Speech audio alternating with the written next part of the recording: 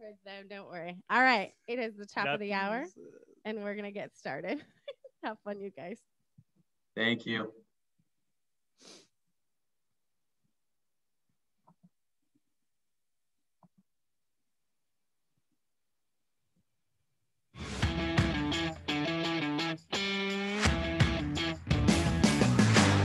It's time for Tycoons of Small Biz, spotlighting the true backbone of the American economy, the true tycoons of business in America, the owners, founders, and CEOs of small businesses.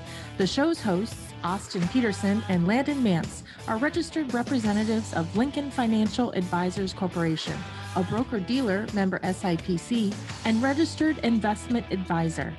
The views expressed by your hosts, Austin and Landon, are not necessarily the views of Lincoln Financial Advisors. Let's lean in as Austin and Landon connect with this week's Tycoons.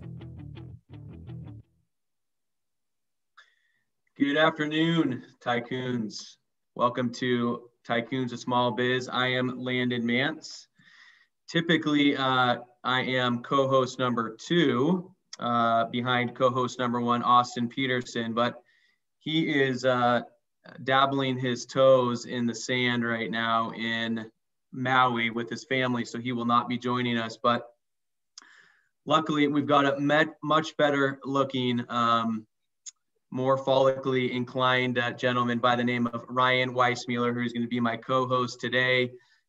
Ryan is a big advocate of the show, a great strategic partner to Austin and myself and a lot of our clients and listeners. So we are happy to have Ryan joining us as co-host, but we are even more excited to have Matt Altman joining us. He is the co-founder and the current CEO of Sportiqe, which is a global lifestyle and apparel brand. Matt, thank you for joining us today. Really excited to have you here. Thanks, Landon. Really excited to be here and really appreciate the time to talk about the business. Absolutely. We're looking forward to it. So Matt, usually before we get into any business talk, if you're okay with it, love to have you just take a couple minutes. Tell us about you personally. Tell us about your family, things that you like to do outside of business, and just kind of lead us up to how you got to where you are today. Sure. So born and raised in Arizona. So I'm a true Phoenician, and then went to the University of Arizona, got my degree in accounting, and definitely realized very early on after graduating that accounting was not my path. And I was quite fortunate through some internships during college in developing some relationships that I was able to get a job in professional sports and worked for the Phoenix Suns and Arizona Diamondbacks, and had a 12-year career there as the director of merchandise. So really kind of cut my teeth in merchandising and business in that space, and really learning everything from sales to operations to merchandising, retail, inventory, all those fun things. And really wanted to embrace my entrepreneurial spirit. And fortunately, my business partner, Jason Franklin, was in the similar space in his career. And we came together and started Sportiqe, where we both really saw a niche in the marketplace at the time to deliver better lifestyle apparel to what I'll call the destination retail space. So if you think back to 2005, 2006, the space was very vanilla in terms of the apparel offering, heavyweight boxy t-shirts, slap a just heavyweight logo print, and that was really kind of it. And so we really saw a displaced consumer, someone that might be shopping at a Bloomingdale's or Nordstrom's or a boutique, who understands quality, understands design, and has no problem paying for quality, so to speak. And so really we took boutique inspired trends in terms of fit, fashion, feel, and decoration, and fused it with classic sportswear, hence the name Sportiqe. Personally, I love sports, have always loved sports, playing sports. Most recently, though, just for the first time being a native, I hiked down the Grand Canyon this past weekend, so I'm actually a little sore. But and I married to my wife, Claire, for the last almost 14 years this month, and have a daughter as well. And yeah. Very nice. Very nice. Thanks for sharing that. First question I have for you, which just came to mind as you were giving us a little bit of background on yourself. So you said that you and your partner, you said his name was Jason? Correct. Right? So you guys are co-founders, is that right? Correct. So talk to us just for a minute about, how did that conversation come about, to go off and start your own thing? And then also kind of maybe tell us, what are the different roles, the hats that kind of each of you have worn in the past, and maybe that you're currently wearing? Yeah, I mean, I in terms of starting, I think it was just one of those like serendipitous kind of times in our life. It was the right place, right time from when we met, cultivated a friendship and a relationship, to then, hey, what are we doing with our lives? What are we doing in our careers? Hey, let's start a business. And really taking that leap of faith in trusting ourselves and trusting what we saw in the marketplace to deliver a product into the space that we saw. I think what's been very helpful is I think we kind of joke that we're yin and yang, and I think that's really helpful in having partnerships and in this case co-founders, where Jason really thrives in sales and marketing and business development, and I'm more operational, more strategic, financial scenarios and things of that nature. And so obviously when you start the business, it's all hands on deck. I'm doing sales, he's doing sales, we're doing all sorts of things, packing boxes and whatnot, to where now as the company has evolved, we have, good roles and lines of how we operate. Matt, is there a time you can point to where you and Jason looked at each other and said, oh my gosh, we've got a real company now? I think we're still doing that. No, it's a good question, because I think Jason and I both have a similar mindset of growth, and that we don't rest on our laurels, so to speak. And so we celebrate these wins, but then we keep moving forward. So I think there's been little milestones along the way. Probably when we first hired someone, that was like the first thing. Wow, okay, this is real. And we started the company in January of 2006. Our first part-time hire was July of 2007, and full-time hire was November of 2007. So I think when you make that commitment, and now you're responsible for payroll and other people's well-being and how that affects their livelihood, then it was like, okay, this is real. So you just kind of shared with us your first hires, and give us kind of just a general idea of what your team kind of looks like today. So the team today, we have a 7-person exec team that consists of me and Jason. And then we have an accounting team, which our director of accounting is on the exec team. Marketing, a director of marketing, director of sales, director of operations, and a creative director. So our main teams are accounting, operations, sales, marketing, and then creative. And that creative is a real important space, because that's where the product development happens. It's where the graphic design happens. And, knock on wood, Jason and I have been really fortunate to have basically 5 of the 7 folks on the exec team have been with us pretty much since day one. Our creative director was with us when we first started, and the first 2 hires that I mentioned are still with the company, and they're part of the exec team. Wow, very cool. Ryan, did you want to say something? Well, yeah, what's the secret to keeping folks around? You don't hear that all the time. So what has been the secret to the longevity of some of the team with the company? It's an interesting, because I feel like it's almost a question you have to ask them. And I've heard the question asked before, and I think it's really rooted in our culture. and rooted in our values and living, and how those values get played out in building the culture. I love that point, and that was something that I wanted to ask you about at some point in this conversation. I envisioned it being a little bit later in the conversation, but since you mentioned it, I feel like it's a lot more appropriate actually to ask it in the beginning, right? Because I would think that you would attribute a lot of your, the success of Sportiqe to the people that have helped you build, the company from day one.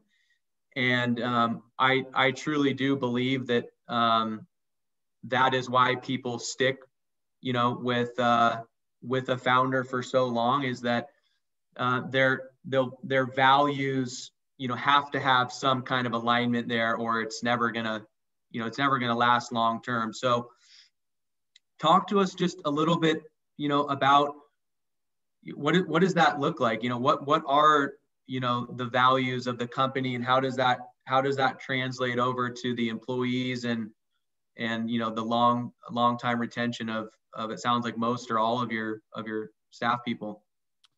Yeah, so I think one way that might be helpful for me to describe this is actually going to the roots of the values. And they really stem from fundamental human needs that we have as a human being. So there's really three that I'll talk about. The first one is that we all as humans have this innate desire to be free. We want freedom. We want to feel free. And we also have this want to be independent, right? That's a drive that we have on some level, some more than others.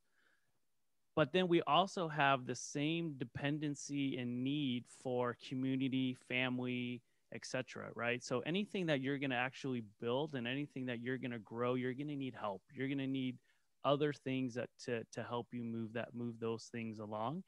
And so how do we then take that understanding and bring that into the work environment where we're now spending most of our day, at work, right? And so it really comes down to teamwork and then understanding what your role is on that team and how people can then show up and bring their unique gifts, talents, and strengths to the role and then plug that in as part of a team. So it's really about how can you balance allowing people to be themselves, letting them be themselves, giving them that freedom, but then also having the structure of community and family to stay together and connected. So that's the first one. Second one is learning. So for me, I've kind of really come to understand this in a deep way, that from the moment we're born to that very last breath, part of the experience of being on this planet is learning. We can't really escape it. We can embrace it or we can run from it. But I will tell you, in my experience, life can have painful ways of making us learn if we don't, look to embrace it. So I think this whole aspect of learning is just very human. And so now bringing it into the workspace, how do we bring that part in? So one of our values is evolve, to have a growth and learning mindset. How do we get better at being ourselves? How do we get better at our craft, at least by 1%, every day? And then also part of growing, part of learning is making mistakes.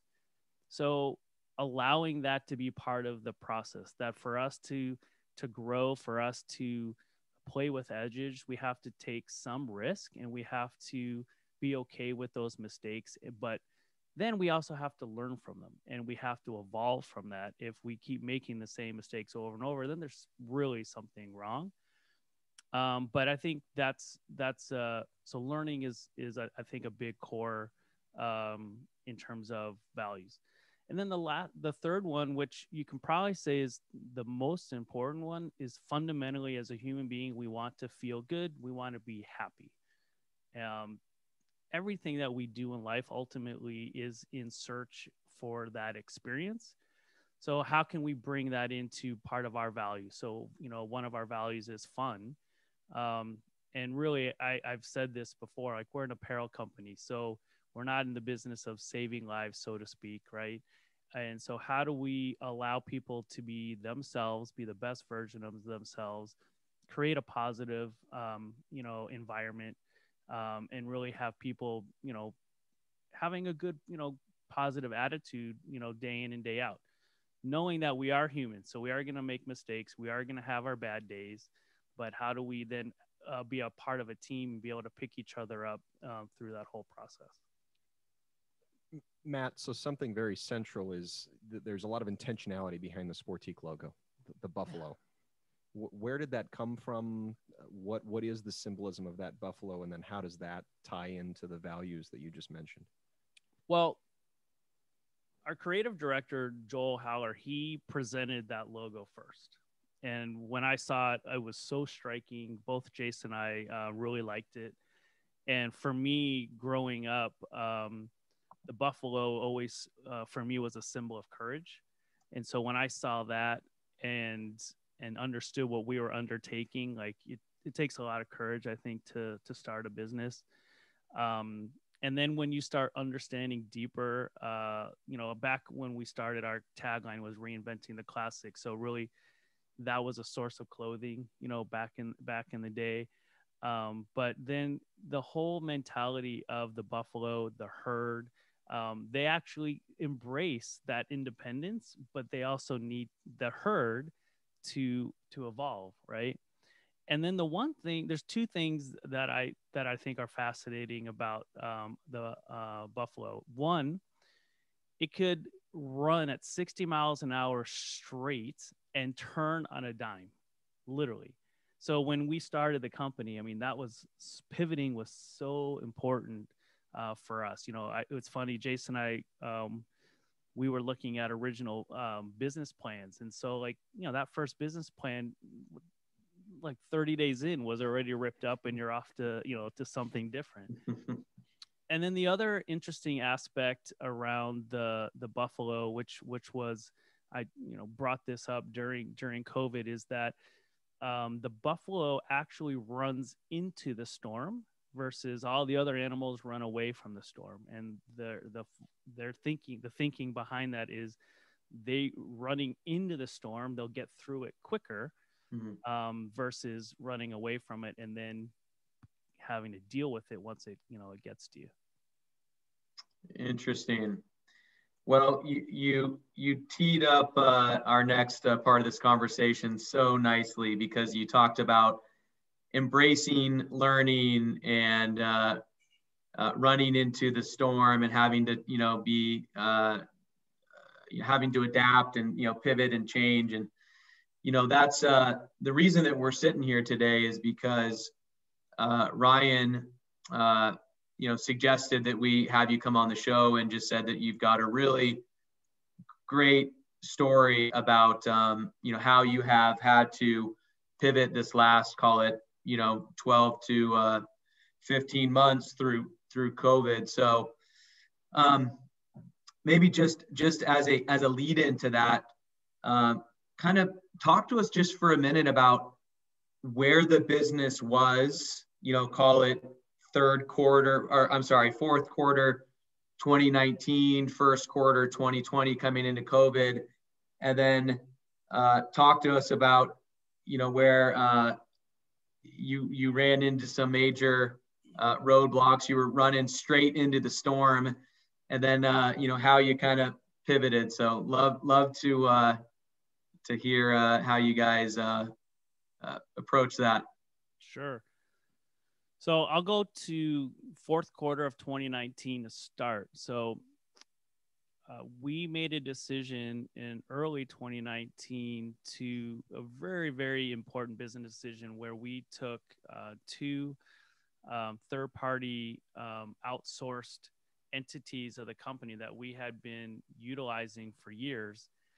And we really put those two together, and we started our own production facility to provide decoration, embellishment solutions, warehousing, fulfillment, and whatnot for the company. So it was a really big undertaking. in the fourth quarter where we started building out a production facility. So we're talking about investment in equipment, in space, in warehousing. And so it was a real long-term investment that we were looking at as the company was hit some milestones in terms of growth, in terms of revenue. And so it really became a very logical next step for the company to take. So January, February of 2020, January, we started having about 25-30% of our orders now running through this facility. February was 50%. And the whole goal was at the end of March, 100% of our orders would be now running through this facility. We'd have it fully staffed, operational, and start, working out our kinks in preparation for our peak season, which really runs September to December. So we're in the midst of building, this up. And then March 11th, I'll never forget that. I'll never forget where I was. I was sitting on my couch, watching, about to watch an NBA game. I should also reference that Sportiqe's first client in 2006 was the NBA, and we're a licensee of the NBA and have been, since the inception of the company. So the NBA has been a near and dear to my heart, and it's been a big part of our business. So I'm getting ready to watch a game, and it gets canceled. Rudy Gobert was tested with COVID, and they canceled the game. And subsequent to that, other games got canceled to when then the league announced that they're going to take a 30-day hiatus and see how everything starts to play out. So me seeing that, I freaked out in a not a crazy way, but it was just, that was a big alarm bell because that was a big domino to fall. Me understanding how the NBA works to actually stop and really do that, it was a real serious thing. Next day went into the office and really started looking at cash flow and, okay, what does the company look like over the next 30, 60, 90 days with maybe no revenue coming in? Just take worst case scenario. And from that worst case scenario, start looking at, okay, what do we need to do? How are we going to get through this? And so really quickly got defensive, where we were strategically offensive. I think as a CEO, I like to play, if you look at the soccer field, I like to be, midpoint and looking to score versus, playing defense. So I completely went all the way back to the goalie net and started playing goalie, even in some aspects, in looking at how to navigate and make some next decisions. So first thing was just reserving cash or injecting cash where we could, cut expenses. We had to reduce our staff, negotiate with vendors and supply chain partners on payables, and really went into this complete defensive of mode. Matt, you mentioned, so obviously in your case, there was a day that the world changed, but the dominoes fell very quickly. For you as a CEO, your decision-making process in the face of just complete uncertainty, how did you get your mind around, you're playing defense, but how did you get your mind around the next moves? What was the process that you went through, literally not knowing what domino was going to fall the next day? Yeah, I mean, I think it goes back to defense. I think the first thing I went to chess. I used to play chess a lot when I was a kid. And so for anyone who's going to play me in chess, I'll give you one of my secrets is I get defensive first, and then I just go hyper offensive. So I put something in place to protect my king, and I feel pretty good about it. And then I just, I'll play offense. And that was the kind of mode. Okay, protect the king. We got to protect the company at all costs, pretty much, because seeing what was happening in the world, kind of quickly forecasting what this could look like. I mean, again, this is before knowing anything around a PPP or anything of that nature. It was like, okay, we need to protect the house, make sure that we can get through this as best as possible. Because the other aspect that I didn't mention is we're ramping up the business, so we're receiving inventory in at the same time.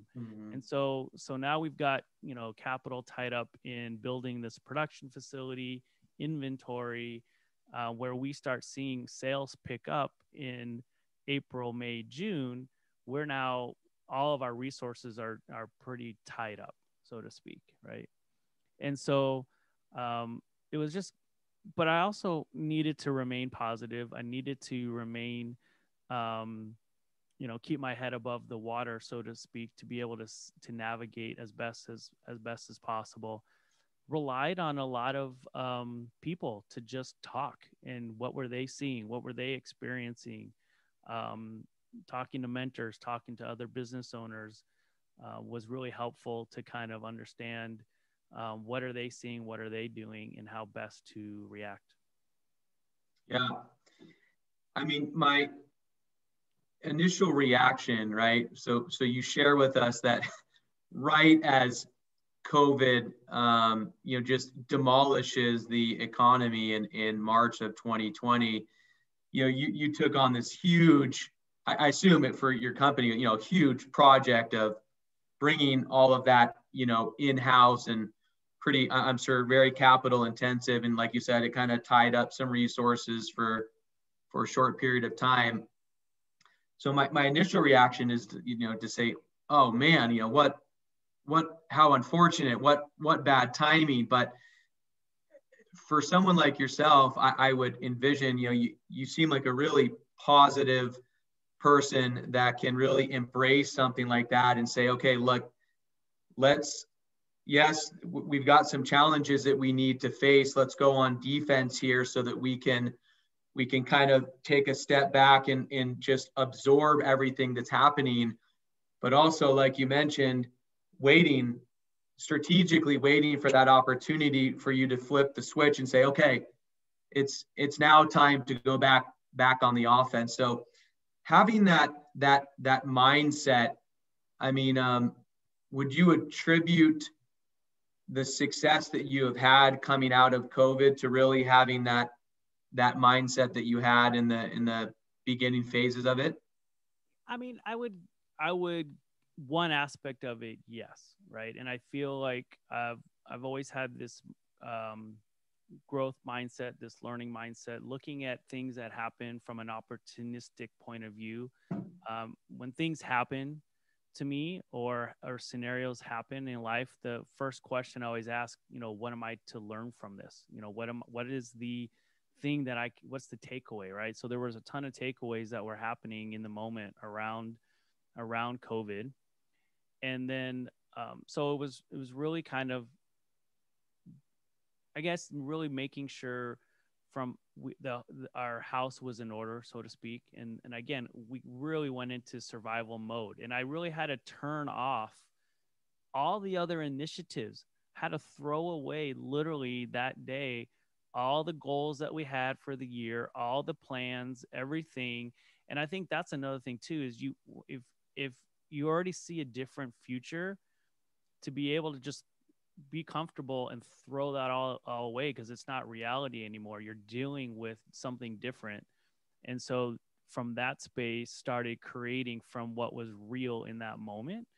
And so that was getting defensive, so we can then see where are the opportunities for us to be offensive again, because they will arise, they will show up, but we're never going to be able to see that materialize if we don't survive.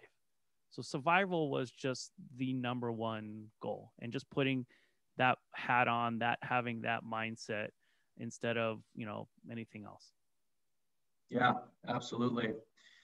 So not saying that we are out of this mess by any stretch, because we are not, but it does appear that there is light at the end of the tunnel, and hopefully that is going to be upon us much sooner rather than later. But Matt, share with us, what would you say are maybe 2 or 3 of the biggest lessons, you know, that you and the company have, you know, learned through COVID the last, you know, 12-ish months? Well, I'll give business one, and then I'll give a personal, more of a personal one. So professionally, I think it was really relying on values to help get through this scenario. So in good times and bad, how to look at your values to address what's happening. So one of our values is having a can-do attitude. It's can-do. So early on in April, when everything was happening, we looked at that value and like, okay, what can we do, right? And one of the things that we started saying is we can be mindful, we can stay connected to each other because obviously everything went virtual. We can help, we can give back in some shape or form, and we can make cool, comfortable clothes. We know we can do that, and so it really then sparked us to create a Together We Win t-shirt that we sold on our site, where all the proceeds went to help with frontline healthcare relief around COVID. And I think that helped us feel normal. It helped us do something from a business standpoint, but it also helped us just help people and really kind of come together around this whole slogan, Together We Win, which I feel is was impactful and is still true today. And then also just pivoting, we pivoted to face covers. And I think the other lesson was, even in really, really tough times, is to stick with good business practices. So forecasting, planning, budgeting, as best as you can, even if it's from one day to the next day, and then getting from 2 days to 4 to 8, right? So I think, those things were important. And so instead of looking at a bigger picture, you're just, shortening your window. And then personally, Ryan knows me, so I'll go a little deep on this for 1 second. It's just the fact that I was alive, that I've always had a keen notion around life and being alive. And so when everything was happening, I really doubled down on existence and being alive, that in the midst of what was happening in terms of, you can call it craziness, chaos, I'm alive. And that's a pretty darn miraculous, cool thing. And so how do I embrace my existence through this, right? So that was probably, the other lesson. I love the focus on normalcy and almost simplicity, right? And those were those core cornerstone pieces that got you through it. You talked about your own growth and using it as a learning experience for you, and that obviously being one of the core values of the company. Certainly the team had a lot of growth through this process as well. Are there things that you can take away that hopefully we don't have a COVID scenario again, but the team keeps growing in similar veins? What have you learned from this experience that might help your team continue to grow? Yeah, I mean, I think sticking together, communicating, planning, and then being okay with changing plans if they don't work out, and being more quicker to some of those decisions, being more decisive, not only individually but collectively as a team. I think we made there were some good pivots that came out in terms of how we look at sales now, a bit differently than we did before.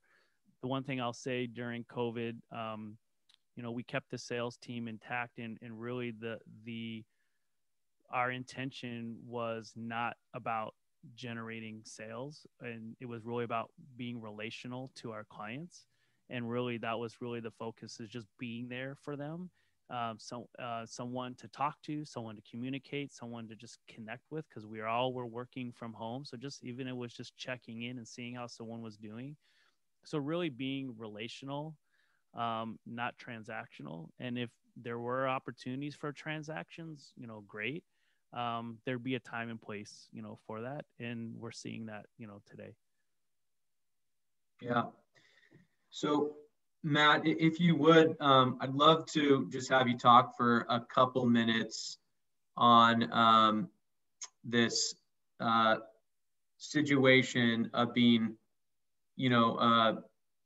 facing COVID and all the issues that were presented to Sportiqe, having to make all of the changes that you have alluded to in our conversation so far, but then coming into posting, I believe, a record fourth quarter for your company. So just talk to us about that. How did that happen? Yeah. So the first thing I'll tell you is when I first started telling this story is we had inventory. So I think a lot of companies might have had some supply chain challenges. So I think that was one of the things early on. It was like, hey, good news is we have inventory. Bad news is we have inventory.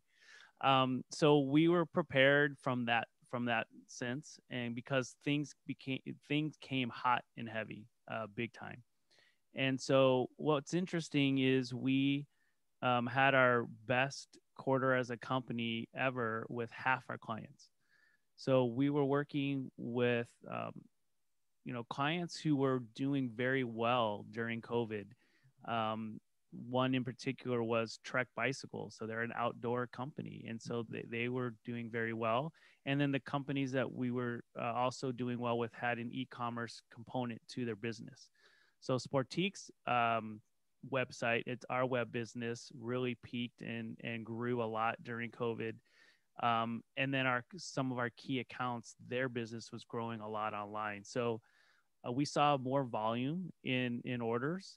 And so that really was, helpful. And again, having the production facility, that was also a big help too. So where at the beginning of COVID, it felt like, oh my God, this could be the thing that brings us down. It was also one of the things that helped us get out of it. Yeah, interesting. So clearly you were presented with some issues. You seem to work through those pretty effectively.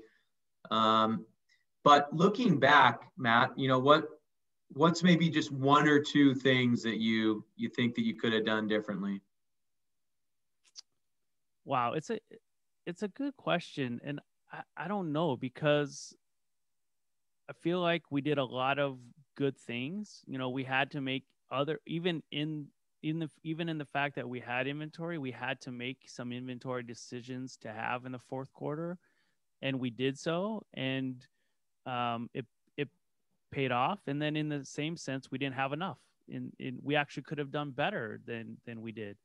I think that the thing for me, never having gone through something like this, and I will say personally, was the most challenging year of my life, was how to handle some conversations with employees or other personnel around this.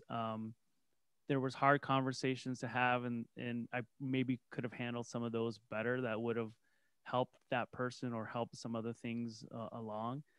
But I feel like I did the best I could given with the scenario that we were in. So Matt, you mentioned a situation like Trek. You mentioned your sales team out there just being as relational as they possibly could. This is a success story too of the little guy taking on the big guys, because you've taken business away from large competition at a very challenging time in the marketplace, where a lot of little guys were at risk of not making it. What was the secret to that, and what maybe inspiration might you provide for some of the up and coming tycoons out there that they can take and learn from it? Yeah, so I don't want to name names. I don't want to piss those big competitors off, because things are starting to come back now. But I think because we were small and nimble, and that we were again, I think we stayed connected to clients, and I think that means a lot to those clients. I think again, I think it comes down to something very human, which is courage. Really being courageous through all of this, even though you've got to deal with some challenging things. I think you need to surround yourself with good people. You need to have a good team, and thankfully, the Sportiqe team is just amazing. from how we handled cash flow management, which I think was super important to get through that. I can't overestimate or underestimate, however you want to look at that, how important managing cash flow and having visibility and understanding what, how that is handled for your business, because that it's so impactful. And I don't think people, see it, people don't really even talk about it. So I think proper cash flow management, but then just keeping the core team together was really important, and having people that were dedicated to the business in multiple ways, whether it was pitching in sales, pitching in marketing, in wearing many different hats, which is what we all had to do. So in some sense, because Jason and I were the founders and started the company, we were able to kind of draw back from some of those early days and how we worked and how we got through things to help coach, everyone else, through it. And then we've had the exec team together for a long time. So they were able to, go back to and rely on some of that energy as well. So some great lessons getting back to the entrepreneurial roots and flexing some of those muscles that you probably weren't looking forward to flexing, again. Taking it one step further, and I love the analogy of the soccer field and playing offense versus defense and moving on the field. What would you suggest? At the end of the day, you and Jason had to make some hard decisions. You had to decide how far up the field we were going to move, and then we're going to pull back a little bit. What might you suggest to someone who's stuck in that same quandary of not know, okay, is it safe to go play offense now? Do I need to play more defense? What were the guiding points for you to know where on the field you should be at a point in time? Well, there's a couple of things that come to mind for me around this. So I think the first thing I'm just going to say is, the goal in business is to grow, is to generate revenue and yield a profit, from that. So if you take the soccer field analogy, the goal is to score. So you've got, so I think the thing is but you also don't want to get scored on, right? So I think in this scenario that we're talking about, we definitely didn't want to get scored on. So we had to get very defensive and make sure that we were protective in a way so we can now start slowly moving the ball up the field to try and score. So I think there's a balance in all of this. And I think that we've talked about it, having a certain feel of where you are on the field in time and space, knowing when that you have to retreat. And then when you see a window open or a door open and you now need to, push forward. And I think that's the key, is when those doors open, you got to push forward. You can't be stagnant. You gotta move. And it takes more than one person. One person might, lead through the door, and maybe one day it's me, and the next day it's Jason, the next day it's, someone in sales or operations, but that we're all looking to keep moving forward in some shape or form. And that's all part of teamwork, right? Matt, one of my favorite things about co-hosting this show with Austin today, Ryan, of course, is that I love getting to know people. First of all, I'm a people person. Second, though, is I love hearing people's stories, but also learning from their experiences. And one of the conversations that I have a lot with my business owner clients, and Austin and I, our primary focus is on serving private business owners. One of the conversations that I have a lot is around values. A lot of the businesses that we serve are in that 5 to 50 million of revenue space.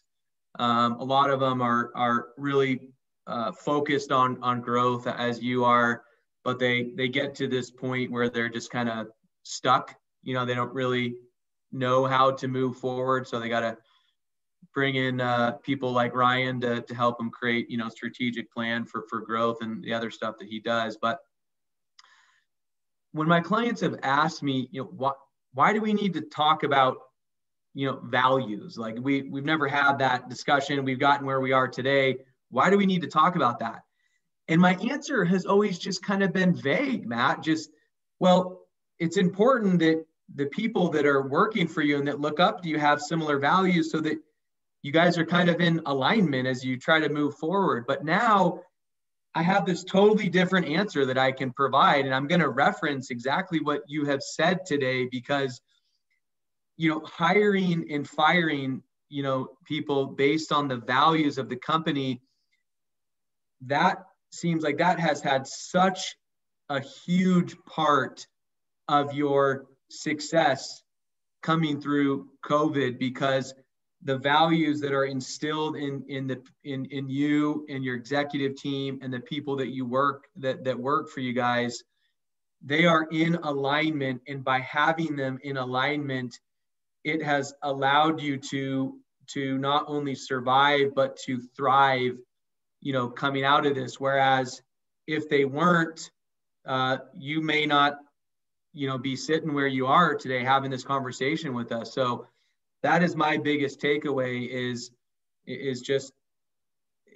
being able to apply the importance of values when it comes to a company's success. So thank you for that. And yeah, go ahead, jump in. Yeah. So it's more than the values. It's really about the culture, right? So the values help provide a guideline and a frame of reference to build the culture that you want to build.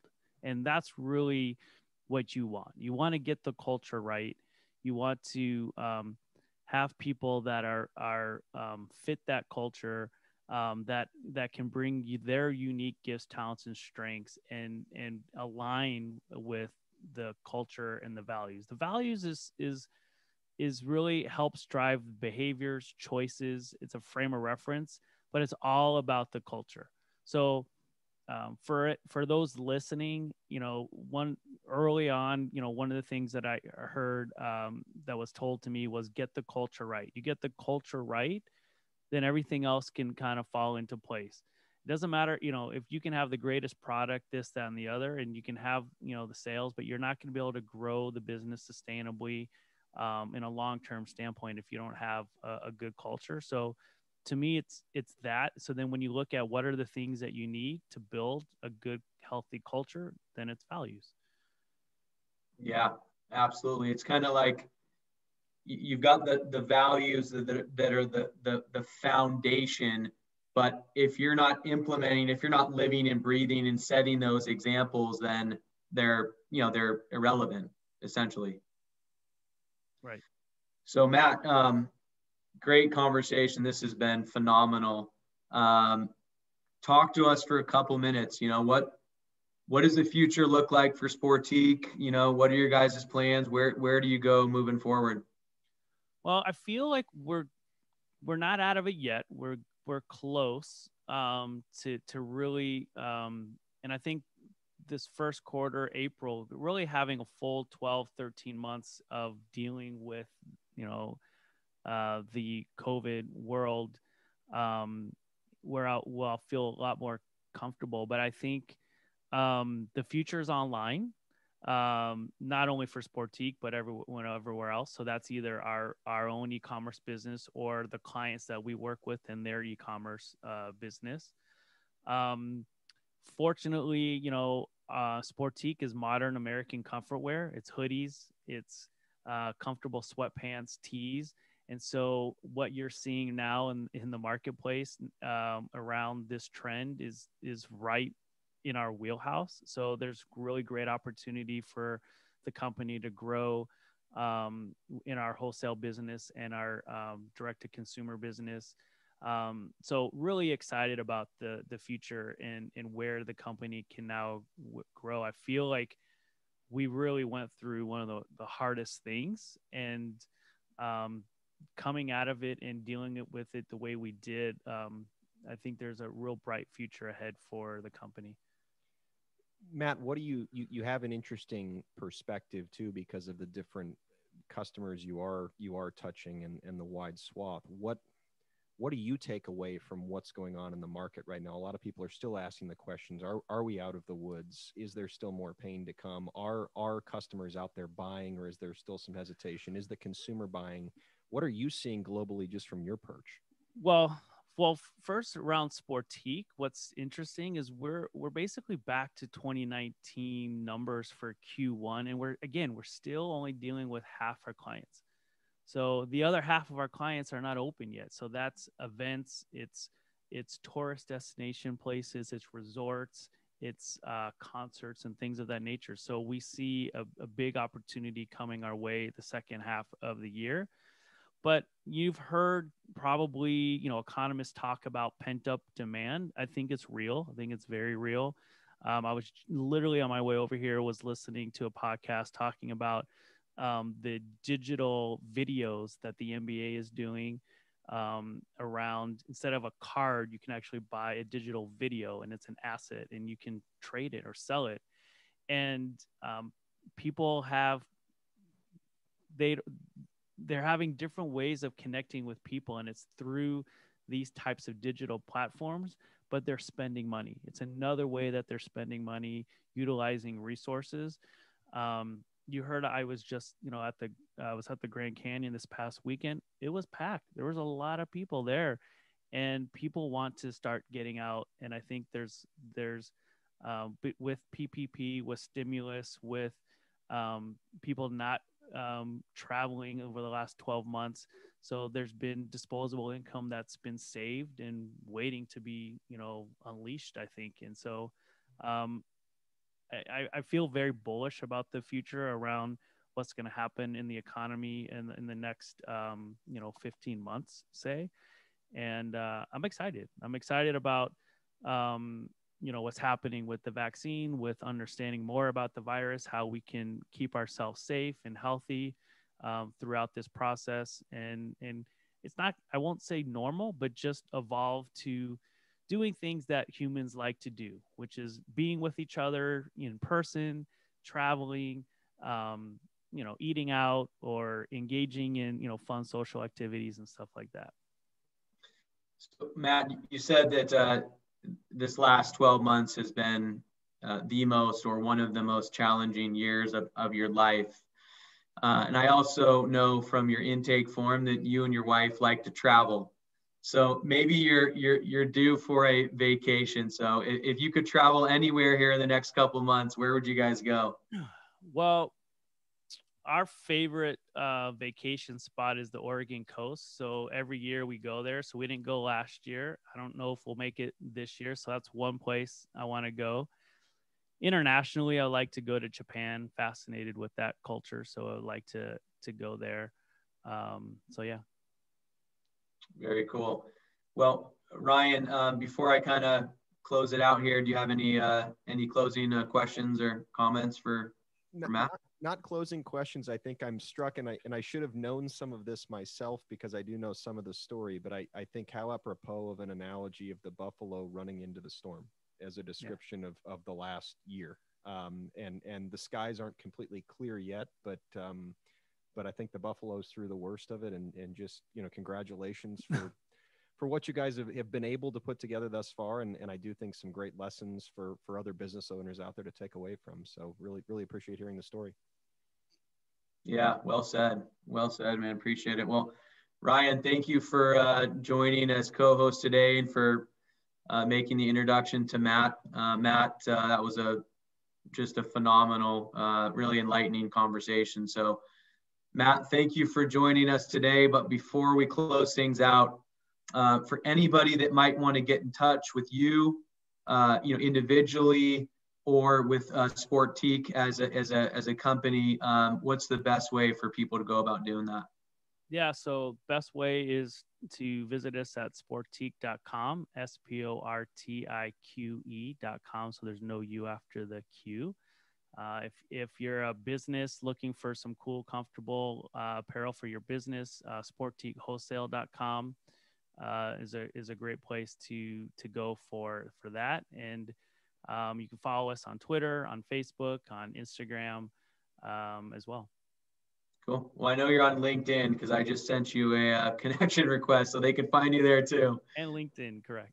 Fantastic. Well, Matt, thank you so much for joining us today and for sharing your really, really cool story.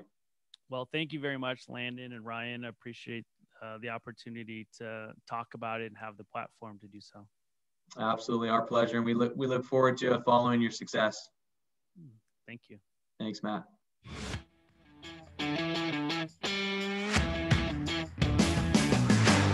You've been listening to Tycoons of Small Biz, proudly hosted by Austin Peterson and Landon Mance.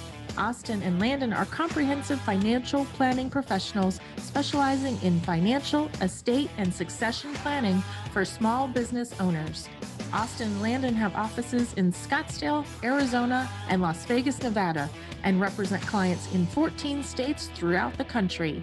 Join Austin, Landon, and the featured Tycoons live every Tuesday at 1 p.m. right here on Business Radio X and your favorite podcast platform.